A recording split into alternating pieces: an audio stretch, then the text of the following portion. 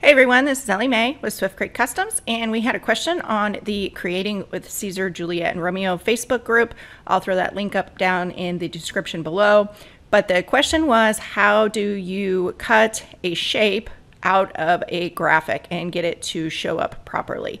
So you're going to be printing an actual image, and then you want to cut a certain shape out around it, or you want to create your own cut line on top of that, or open an SVG file that you place on top of it. So I'm going to first come back here to my design tab, and I'm going to start over and set this up fresh. So I'm going to click on a new tab. I'm going to come up to File and Open, and then I'm just simply going to choose this image here. It's a PNG file, and I'm going to double click on it. I'll throw the link in the description below as well. In this case, I do not want it to trace around the outer edge of this PNG file, so I do not want to choose the print and cut option.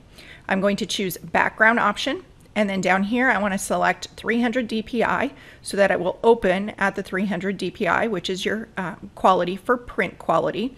Now, if a designer has saved it at a lower DPI, it doesn't magically change that, even if you choose 300 dpi. The original image was 72 dpi, so that's what it's going to open as, even if you choose 300 here. So I'm going to select Next, and then it's going to open larger than this. Usually indicates that it was saved at a 300 dpi when it opens large. What you're going to notice here, I'm going to shrink this down so it fits within my registration borders here for my print and cut.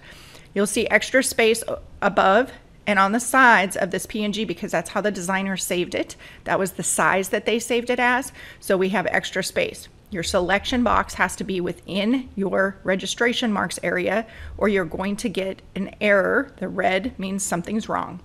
So now that I have my selection box inside of my boundary, I'm going to come over here to my artboard panel. It is already designated as a print and cut because that's how I opened it, and I'm going to select my page marks. Then it's going to adjust my page marks to my setup, which is a letter size sheet of paper that I've defaulted to. So now I have my image. If I come up here to the Send Design and choose that, you're going to see that there is nothing that shows up on the screen. I haven't told the software what I want it to do yet. So in this case, the question was about opening an SVG, which is a cut file, over top of an image, or I'm going to simply use Draw a Shape. So I'm going to create a circle, and I want a circle cut out of this design. So I'm just going to draw a circle, and then I'm going to close this artboard panel so we can see this color picker properties panel. Generally, your default is set to fill. In this case, I'm just going to choose stroke just so that you can see through it. So this is going to be what my image below gets cut from. Now I have to tell the software what I want it to do. So if I come over here to the Layers panel, click on that, under this little down arrow is where you designate what you want it to do. So next to my circle, you can currently see it says Default Print.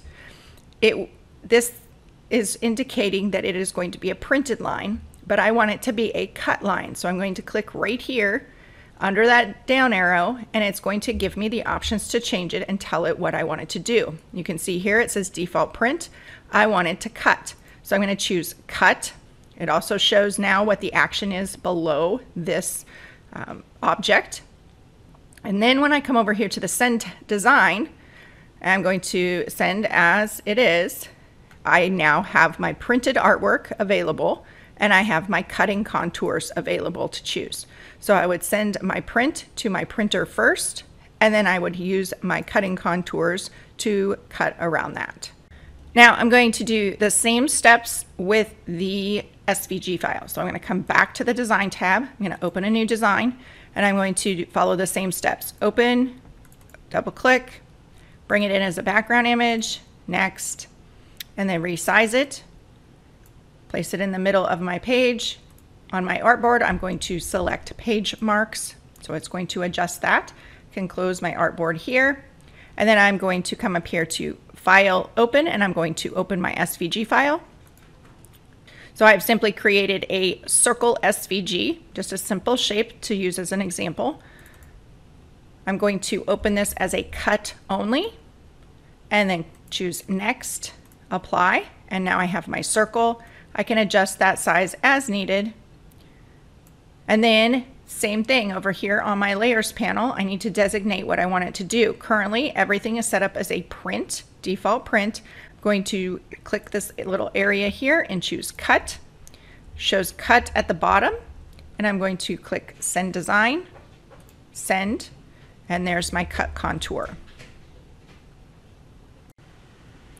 Now, I want to share with you a third way that you can essentially crop an image and you don't have to print the excess around the image design. So I'm going to come back here to the design.